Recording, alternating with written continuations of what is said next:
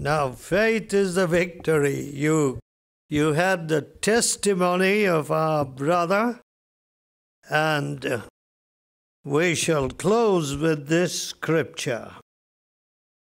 Let us turn to 1 John, 3rd chapter, and the 8th verse. 1 John, 3rd chapter, and the 8th verse. He that committeth sin is of the devil, for the devil sinneth from the beginning.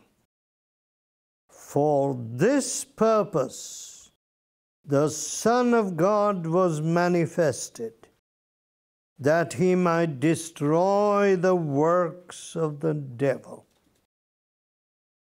Now, Dr. Job was telling us some of these works, the very disruptive nature of some of these works of the devil,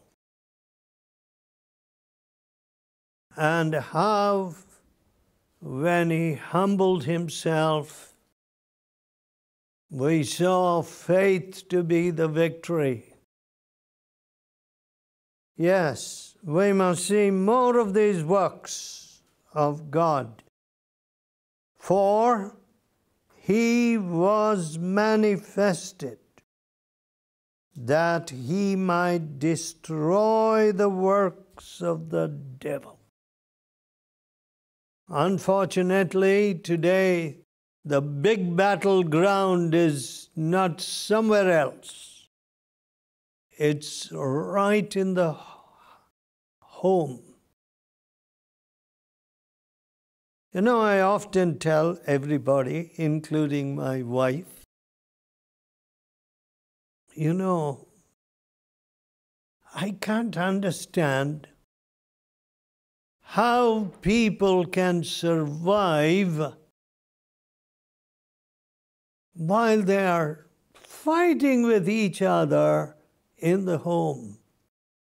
How can you imagine a situation where there are arguments and fights in the family? See, as after 47 years of marriage, since the Lord has been so good to us, no arguments, no fights, nothing. It's hard to imagine how people survive in a situation where there is fighting, bitterness, anger. I think I've told you this before. There was one occasion, only one occasion, when I started only saying monosyllabic words. You know what that is? Yes or no. That's all. That's all the speech to which I was confined. In just a matter of 2 hours, in 47 years of marriage, 2 hours, suddenly everything went dark in the family. I can't even recall what was the cause for me to be upset. Of course, I confess, as I always do, that I'm extremely foolish. But I can't understand what had upset me. Some simple, silly thing, evidently, since I can't even recall what it was. But the net result, it seemed like all the devils had gotten into our family, into the home. And I was not accustomed to anything like that. I was not used to my peace being disturbed. Great peace have they that love your law, and nothing shall offend them. See, that was the environment in which I used to live. Nothing to disturb the peace in the heart. I said, this simply cannot do. So I said, I'm sorry, Lily. You know? And that was the end of the problem. Light and peace and joy came right back again. So, just think of that. He was manifested to destroy the works of the devil. Let me tell you, I couldn't endure it for 2 hours. I don't know how people endure it for long, long periods. I simply don't know. They must be much stronger than Goliath. I don't know how they do it, but I simply couldn't endure it for even 2 hours. That was the limit of that monosyllabic speech. You can never accuse me of monosyllabic speech at any other time in my life. So, the devil tries to make our homes a battleground. And when he does so, those most affected are the children. So, friends, this is the scenario in many quarters of the globe today. And are we going to see that our master is Lord over this situation? And are we going to see victories won in places of conflict? Then Dr. Job went on to say how our prayer hall is the only place in that place given to so much violence and bloodshed, where these warring tribes sit together and worship. Yes. And of course, I told them just recently, 10, 15 days ago, that there should not be one drop of tribal blood with all the hatred and the murder in it. Not one drop running through them because of the cross. He was manifested to destroy the works of the devil. Let us pray. Loving Father, how we thank you that we come and we can come to our conquering Lord, who was manifested to destroy the works of the devil, the damage done in our psyches, in our inmost personalities, to bring healing there, to bring cleansing there. Oh, that precious, precious blood which you shed for us, to save us from ourselves and from our nature. What a Savior! We thank you that faith is the victory. And I pray and ask you that in situations that confront us, we might exercise obedience to the Word of God and faith, and overcome and not go under. Please, Lord, this world has to see that our Savior's words are as true today as they ever have been. Peace I give to you. My peace give I unto you, not as the world giveth. So, Lord, your peace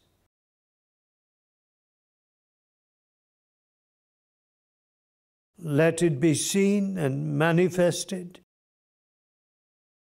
and those around us certainly will want this great peace. We ask this in Jesus' almighty name. Amen. You know, I had to meet one of the top officials recently in his office. The head of the Metropolitan Building Authority. He had to give us an okay for certain construction, which happens to be a rather new thing for the city of Madras. And I found, as I did not know that he was a Muslim. Anyway, when I did see him, I explained to him a few things, including how in the course of our service, I see officials putting their conscience right. And I told him of one of those officials who had lied to the government that he was a matriculate or past school and obtained and been promoted to a really high position. And when he heard the word of God, he saw how crooked he was. So he went back to the government and said, "Here, I did not disclose the fact that I did not pass even my 7th grade. That's 7th standard class."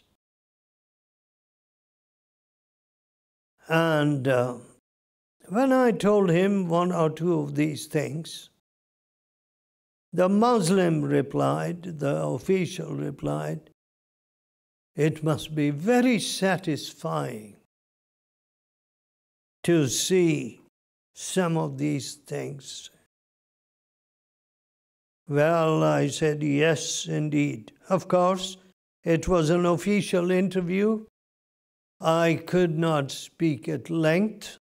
Sometimes, of course, they just drop their work and listen. You know, they are beset by these things on a daily basis and hardly know how to figure things out because they are contending with a sea of lies. You know, as people apply for all kinds of benefits. You know, one of the things that did happen after the last big war in Europe, the claims that were made, fictitious claims of losses, and the government did not know. In many cases, they were cheated. And some of these people, when they heard the word of God, They were very troubled. There were so many troubled people as an aftermath of the last war. And some of them could not recover. I went to pray for a particular person who could not stay still. He was just pacing the room. He just did not want me there. There was something which made my very presence so repulsive to him. You know, the conflict which is there between darkness and light. I must say, however, I could not help him. He would not receive help. And he died in that condition. So troubled. And that's only one case. I wonder how many such cases. So this society today is throwing up any number of wrecked lives, derelict lives. And in the midst of that, we have the cross. Now let us turn again to 1 Corinthians 4 chapter, please. The first verse, let a man so account of us as of the ministers of Christ and stewards of the mysteries of God. Moreover, it is required in stewards that a man be found faithful. Who can find a faithful man? I think faithfulness is a quality which is somewhat alien to our nature. It's not something that comes naturally. A steward is one who is entrusted with certain responsibilities, and he is answerable to his master. Now, you know that personal accountability was resisted right from the Garden of Eden. Adam, where are you? Did you eat of that forbidden fruit? Does he take any personal responsibility for his sin? No. The woman whom thou gavest me. You know, it's just the same thing all over again, even to this day. Men who don't take any personal responsibility for their actions. You know, they don't even see that the quirks in their nature, the crotchets in their personality, are so damaging to their children. They don't say, hey, this child is like this because of me. I see nothing but a reflection of myself in the irresponsibility which is in this child. You know, my dear friends, learning disability. You know, one of my grandchildren, and the parents, especially the mother, thought, this must be autism. The boy pays no attention when he is called. No attention. So Lily and I started praying, and here was the mother reading up everything on this subject. Learning disability. I said, look, the fellow is perfectly normal. If anything is too smart, that's his problem. I can see that he's just too smart. So, what did a little time passed? Oh, he's not able to speak. This is not normal. Let me tell you, my dear friends, he not only speaks but expresses himself so wonderfully. Now, so much depends upon the parents. You know, we have got all these psychological phrases of today, which are very nice little hangers on the wall. We can fix the trouble or identify it and put it on the right hook or the hanger and say, oh, there's nothing I can do. But let me tell you how wonderful it is when a father and a mother can humble themselves. That's the whole snag. You know, can't humble oneself, can't take any personal responsibility.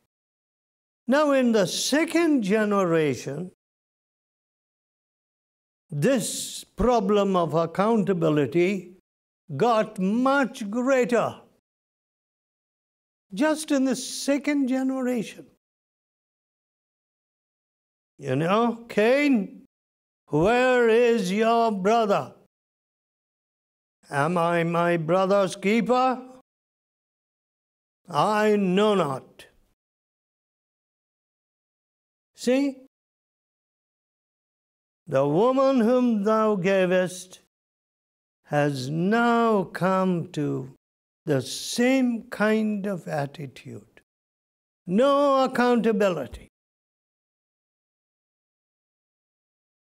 There should be no fear to meet the world anywhere, on any terms. When you are a faithful steward. Let us pray. Lord, it's not make-believe that we want. We do not want to just assume a positional kind of situation where we say, I am walking in the heavenly places in Christ.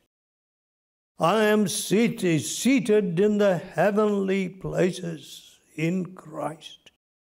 And actually,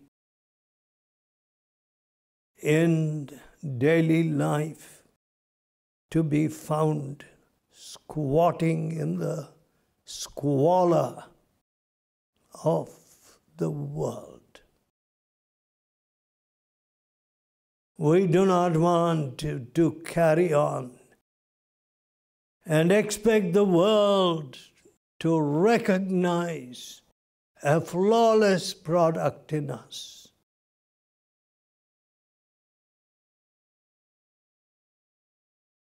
No, loving Father, we want to be real. We want to be true.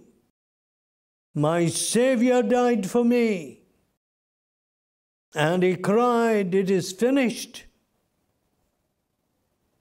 The travail of Calvary has brought forth a perfect salvation for even a wretch like me.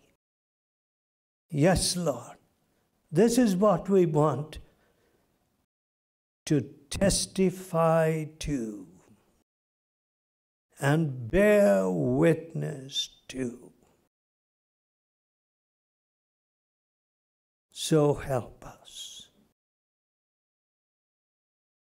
In Jesus' holy name, amen.